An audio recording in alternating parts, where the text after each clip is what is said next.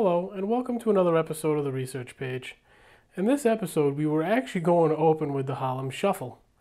However, I thought that there was enough King Kong and Godzilla videos on the internet to more than compensate for me going around and doing this stuff.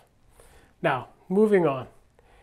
What we're going to take a look at this episode is curved track. Unfortunately, I couldn't do a time lapse of the machining process and some of the assembly, and I did say that this channel would chronicle any of the, miscues that we came up on. In the original creation of this track, I did have a couple of setbacks. I have to go and try a different schedule of PVC pipe. However, you will get to see the photographs, what we have done up until the point at which him and myself could not turn around and complete the task.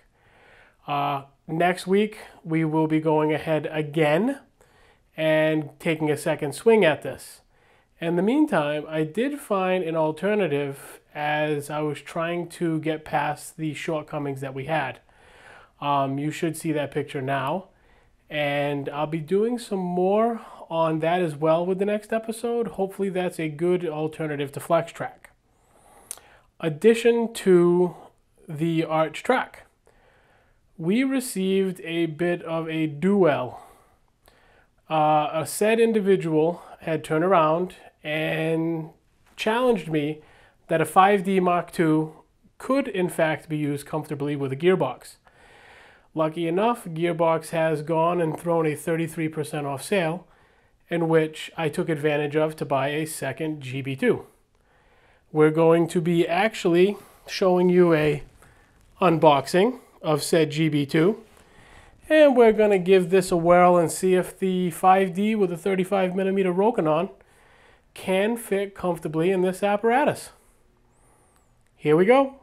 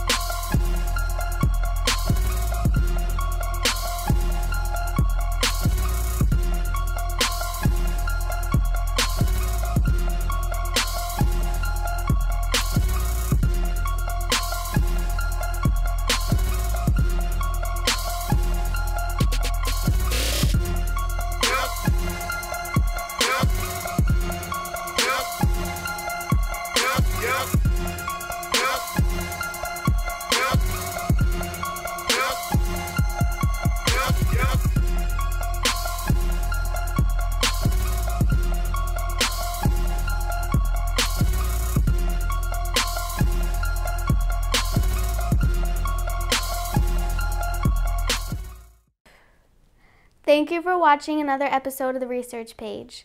If you like what you've seen so far, comment, rate, and/or subscribe. See you next Monday with another episode.